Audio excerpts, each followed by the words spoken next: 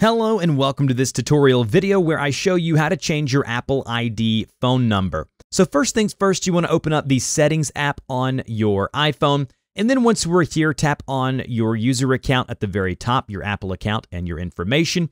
And then what you want to do is tap into the option there at the top that says Sign In and Security. Once you're here, you're going to see your related or relevant email and phone numbers at the very top. What we want to do is we want to tap the Edit button there, the blue Edit button right next to email and phone numbers, and you're going to see the option to remove an email address as well as add email or phone number. Couple of things of note here. If you have lost access to the phone number that you have added to your Apple ID, you actually have to go to the Apple Help or Support website and contact them and confirm and make sure that you confirm your account information for them to go and remove that phone number. This is only if you want to change it directly here within your settings without going and reaching out to them. So if you no longer have access to that number, that may be an issue in itself that you need to go and contact Apple Support. So you want to go here and go to add email or phone number right here, and then the options to add an email or a phone number come up. We want to add a phone number.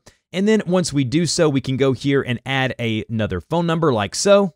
And remember that there's going to be a verification code sent to this number when you add this number. So make sure you do have access to this number. You can't add some rando number and have the ability to add it. And then what you do is you go ahead and tap the next option at the very top there. And then when you do so, you'll see that new number here at the very top of the screen. And you can tap the I information here to basically deregister a number if you need to. So basically, if an iPhone number, if this is on your iPhone, it's the number that's being used for iMessage and FaceTime and the way that you communicate. So deregistering that number could have a kind of an effect that you don't want. So make sure that if you are changing numbers or if it's a kid's account or whatever it may be, that you're changing the number knowing that when you deregister a number, it's going to remove it completely. So you add that, make it primary, and you're good to go. So you add email or phone number here within settings, hit done, and you are good to go. That's how you add a phone number to your Apple ID. If you have any further questions, put those down below,